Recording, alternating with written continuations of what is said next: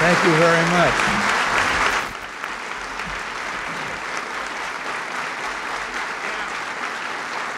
Thank you.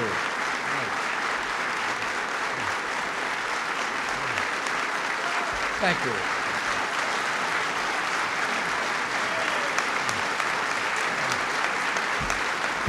Thanks very much.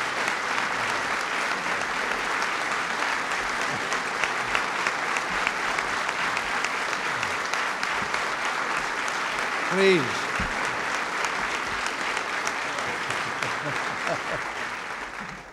Well, thank you very much. And incidentally, who's minding the store?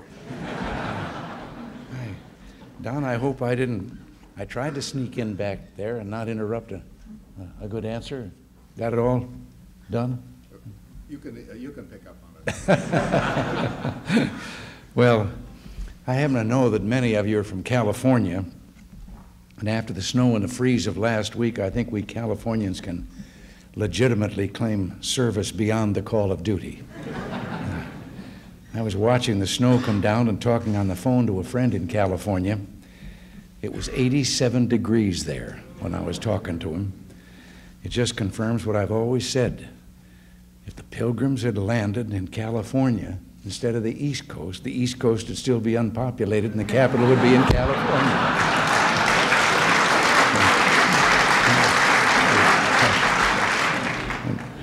Seriously, though, I want each and every one of you to know how much I appreciate the job that you're doing. I understand you put up with much worse than the weather. We set out 5 years ago to change the course of government in America, and due to your efforts, we've come a long way. It's getting hard to remember when the primary debate in this town was whether or not to pass this or that new spending bill. The ever-increasing centralization of power in Washington was good only for federal employees and people who sold them office equipment.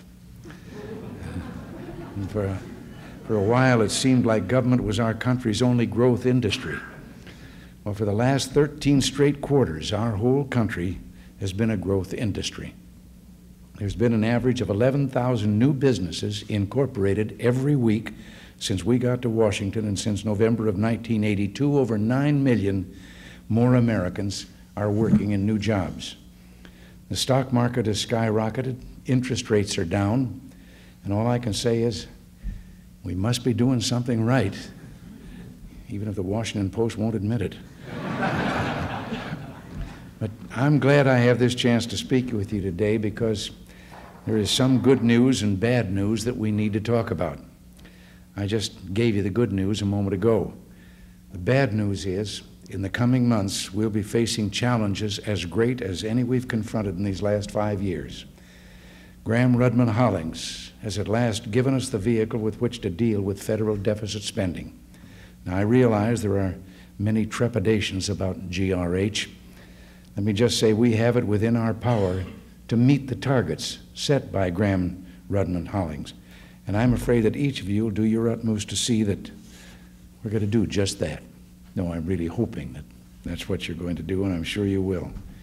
With your help, Jim Miller and his crew at OMB have done a terrific job in developing a budget that meets those targets and does so without cutting Social Security and other essential domestic programs, while at the same time not gutting defense. It's reasonable, it's fair, and it's the best alternative in town. The worst alternative in town is the one that calls for raising taxes.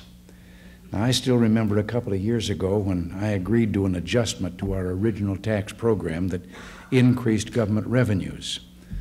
And I did so on the promise that there would be an even greater cut dollar for dollar in government spending.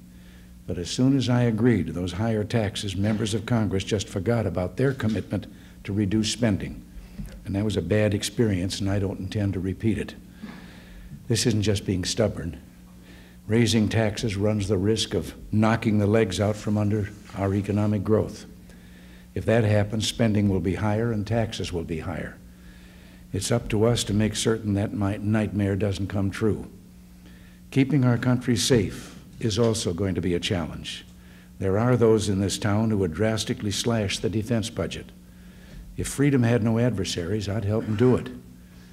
Maintaining the peace and keeping our country secure is an expensive proposition, but we cannot afford to do anything less than what is absolutely necessary. And anyone who read Bill Casey's testimony to the House and Senate committees recently as to the difference, we're still playing catch-up with the Soviet Union in matters of defense, and we haven't nearly caught them in virtually every area. And don't let anyone tell you that we're being cavalier about defense spending. I think we can be proud of the job that Cap Weinberger and those of you who work for him have done in ferreting out waste and in the Defense Department. Every time I read one of those horror stories about $400 hammers and such, it brings a smile to my face. Because in the first place, to put an S on that hammer, there was only one such hammer, and that was buried in an invoice, and someone in the Navy section over there found it almost immediately, and back it went and was corrected. We bought 20,000 hammers and paid from $6 to $8 for each one of them. I know our people are hard at work finding the flaws and correcting them, even if that isn't the way it's reported in the press. Another major issue that we'll face this year will be our support for those brave individuals fighting for their freedom in places like Afghanistan, Angola, and Nicaragua. We owe it to everything we hold dear as a people and to our long-term national security to help those courageous people win their freedom.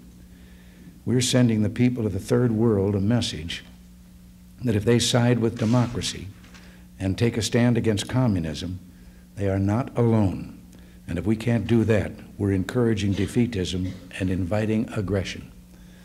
Isn't it funny how much some people can forget? Some of those who are the most critical of what we're trying to do today, the ones that back in World War II were pronouncing over and over again that if there's one person in the world living in a thatched hut who isn't free, then everyone's freedom is in danger. They've kind of forgotten that, but maybe they didn't figure on somebody being around here who would be old enough to remember. But what I've been saying is especially true in Central America, and no one should kid himself. If it weren't for the freedom fighters in Nicaragua, you can bet that's the situation in El Salvador and other Central American countries would be far different. Lightly armed Nicaraguan freedom fighters are standing up against one of the best equipped armies in this hemisphere, an army with Soviet tanks and helicopter gunships. The individuals putting their lives on the line trying to restore democracy to Nicaragua are heroes in the truest sense of the word. Their success or failure will directly impact on our security, and we should give them military aid.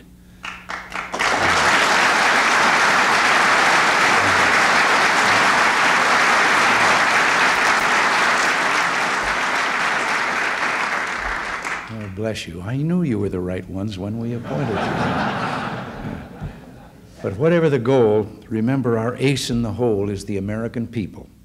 As Thomas Jefferson said, the good sense of the people will always be found to be the best army. You know, I quoted Thomas Jefferson in my meeting in Geneva in a private meeting with Secretary General Gorbachev.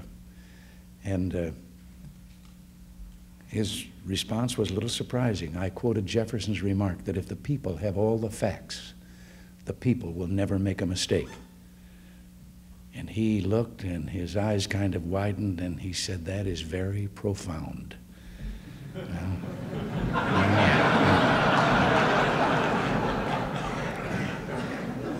I guess this had never been called to his attention before. Well, we've got a good track record and an agenda for the future. Now is the time for us to be bold. As I said, we've come a long way. It takes a while to learn how things work in Washington, but now that we've learned, we should pull out the stops and move forward, full steam ahead. The future is in our hands, so let's give it our very best. And I thank all of you from the bottom of my heart. God bless all of you.